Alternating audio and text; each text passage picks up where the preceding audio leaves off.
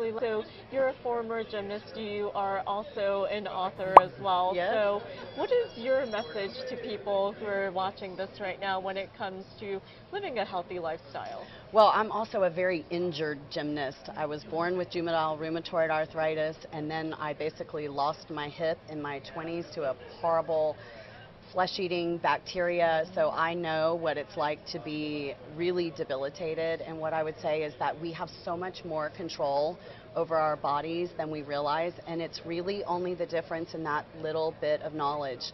You know, these tools have really been game-changing for me, and they can be game-changing for anybody.